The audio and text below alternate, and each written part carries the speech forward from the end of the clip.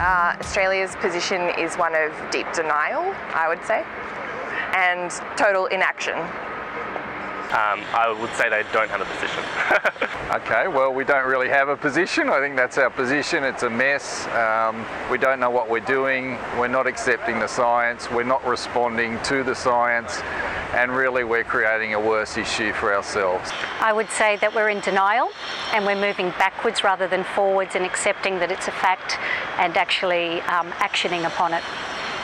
I'd say that our position currently is pretty embarrassing. I think they don't have a good attitude towards it.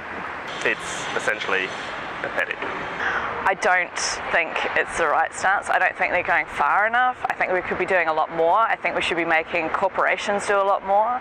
I think there's a lot of focus on the individual, but really it's the larger corporations that do the most. Very weak, I'd have to say.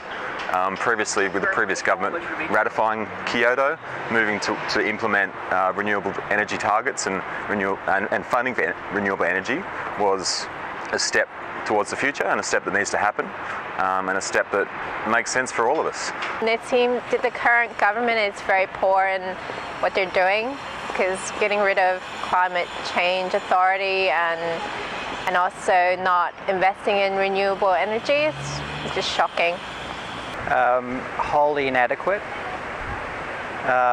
Australia isn't doing anything like enough to deal with the issue of climate change. Australia could be providing leadership in this area, it's not.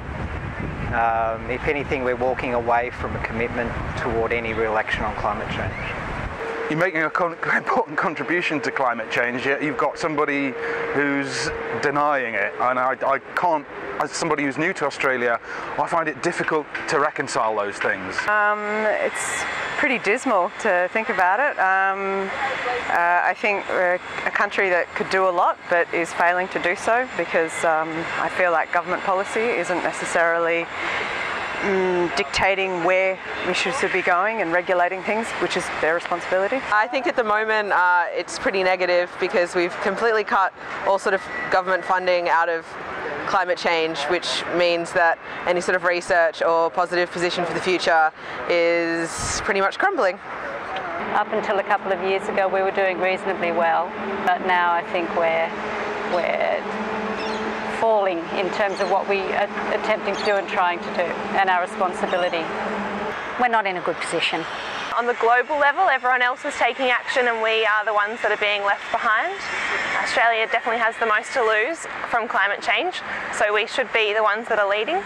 We also have the best potential for renewable energy technology, so we're one of the sunniest and windiest countries, so why aren't we doing anything?